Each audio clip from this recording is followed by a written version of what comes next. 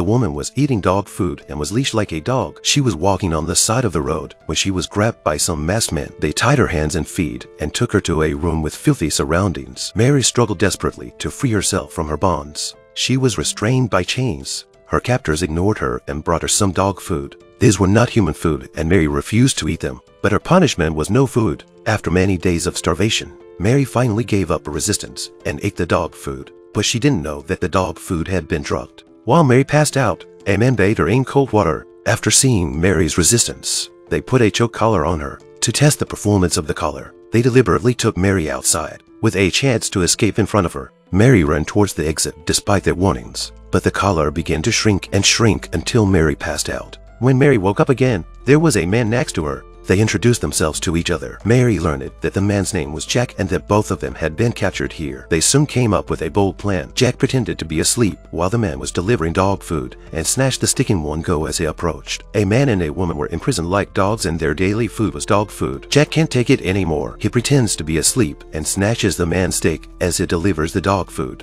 Jack found the key to help Mary unlock the chain, but just as he was about to take her away, Mary growls at the camera and the room lights up. The group came to Mary's side, but they didn't do anything to punish her. This is a behavioral experiment led by Mary. She's studying human behavior in extreme situations. To make the experiment more convincing, she had her colleagues Luke and Lily kidnap her, and they lock her in a room with Jack. Jack was convinced that they were going to be killed and was looking for a way to escape. One day while they were outside, they escaped over the fence, but the collars around their necks began to shrink until they were all strangled unconscious. To punish them for their behavior, Luke injected Jack with LSD despite his pleas for mercy. As the drug takes effect, Luke becomes a horrible monster in Jack's eyes. Strangely enough, Luke did the same thing to his co-worker Mary. What's even weirder is that he hid it from Lily. Feeling that something is wrong, Lily calls the other colleagues while Luke is out, and they find Mary unconscious in a room. A woman was tied to a hospital bed. As the hallucinogen kicks in, the co-worker who came to her rescue becomes a horrible monster in her eyes. Luke sees this when he returns. Seeing that the situation has been exposed,